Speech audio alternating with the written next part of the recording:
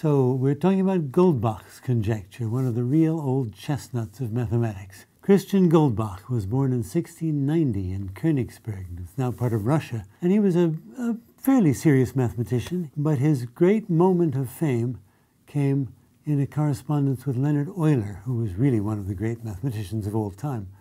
And in a letter that he wrote to Euler on the 7th of June in 1742, in that letter, Goldbach proposed this conjecture, which got sort of ironed out after a few rounds, but it is the famous conjecture now, which says that every even integer is the sum of two prime numbers. Why even integers? Well, prime numbers are mostly odd numbers, and if you add two odd numbers, you always get an even number. And let's make a picture that shows how this happens. I'm going to write two lines. They'll both have the primes on them. 3, and let's see, 4 is not a prime, 5 is a prime, 6 is not a prime, 7 is a prime, 8, 9, 10 are not primes, 11 is a prime. Let's put a 2 in just to please Brady, because 2 is a prime. Why should we discriminate against 2? So here I'll put 2 on the other side as well. 2 is a prime, 3 is a prime, 4 is still not a prime, 5, and we could go on. So this is an infinite game. And now let's draw lines that connect the sides. So I'm going to try my best to draw a line parallel to the lines I've drawn. 2, 11.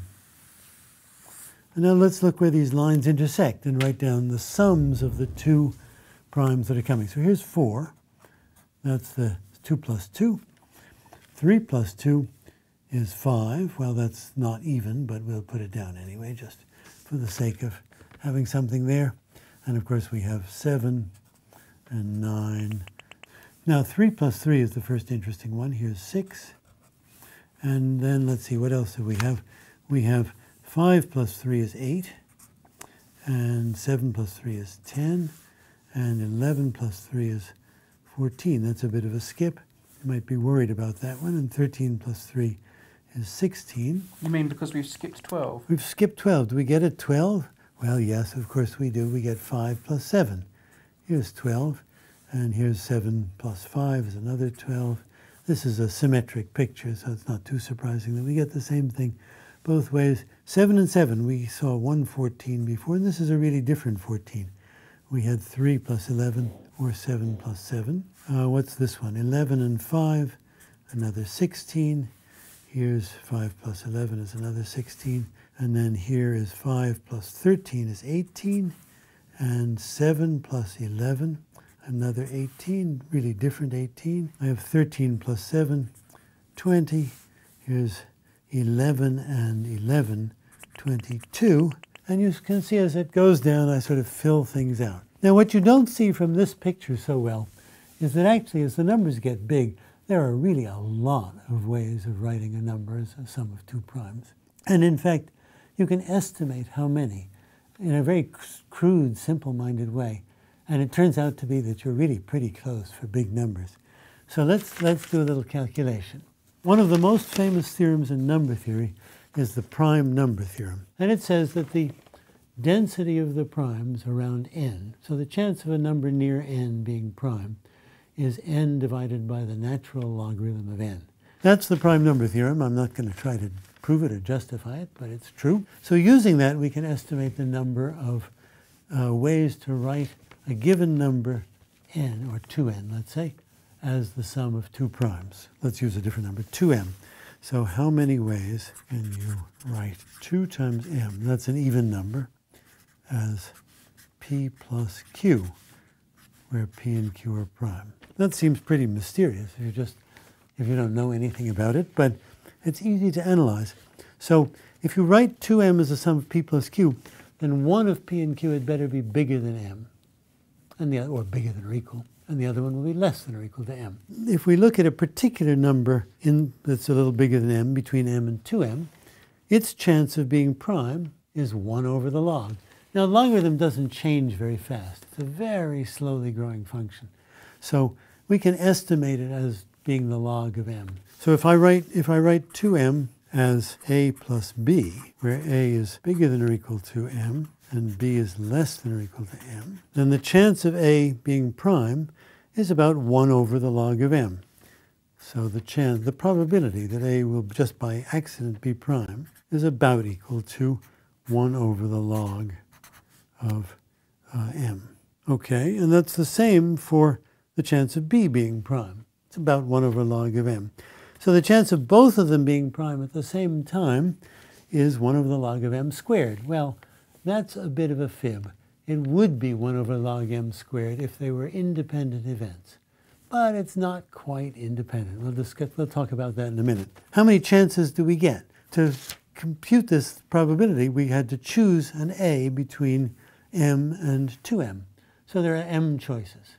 A number of ways to write 2m as p plus q is about equal to m divided to the log of m squared. M is a whole lot bigger than the log of m. If you think of base 10, think m is 1,000,000 and the log of m is 6. So, you know, this is like 1,000,000 over 36. And if it's 1,000,000,000 or 10 to the 12th, let's say, then m would be 10 to the 12th, and this would be 12. So 10 to the 12th over 144. In other words, this is pretty close to m, actually. So it's an enormously large number. So for any given large number, there are going to be lots of ways of writing it as the sum of 2 primes. Somebody I was talking to said maybe that's why it's so hard to prove. If there were a unique way, then maybe you could just find it. You could figure out the formula for it. But if there are just any old ways, almost everything works, then how are you going to find that needle in a haystack? Or the haystack around the needle, rather. This is very heuristic, right? We didn't prove anything in this little discussion. We just made a guess. But it turns out to be a very good guess. And people have tabulated these things. There's something called Goldbach's comet. For each number m, you show the number of ways of writing it as the sum of 2 primes. And it grows just as you would expect, like this. You see this wonderful picture. There's some variation, of course. Some numbers have lots of ways, some have few. But even the ones with the fewest ways, the number seems to grow pretty steadily. Do you ever get a really, really big even number that has like only one way, or is it always lots? No one has ever found such a thing, I think. It really just keeps growing. I don't know if there's any lower bound known or guessed. So it remained unproven all this time. People have proven other things. People have made other conjectures around it. For example, Harold Helfgott, finally in 2013, managed to prove that every odd number is the sum of 3 primes. And that actually implies that every even number, bigger than something, is the sum of 4 primes. So, you know, that's something. And Hardy and Littlewood, famous number theorists, decided that it was too bad to leave out the odd numbers. So, sum of 3 primes, that's all very well. But let's make it more special. How about the sum of a prime and twice a prime? So the sum of 3 primes, but take 2 of them to be equal. So they conjectured that that was true. Nobody can prove that either. But all these things seem very likely to be true. My friends who are analytic number theorists would die to prove Goldbach's conjecture. It really would be a great prize, a great coup. You know, the professionals are shy about them. If I talk to you about Goldbach, you might think I'm actually working on it, and you might think I'm nuts. But because nobody really has a clue how to attack it, I think. But nevertheless, people do work on it, and sometimes in their closets, sometimes in their attics. I'm sure lots of my friends would love to prove it.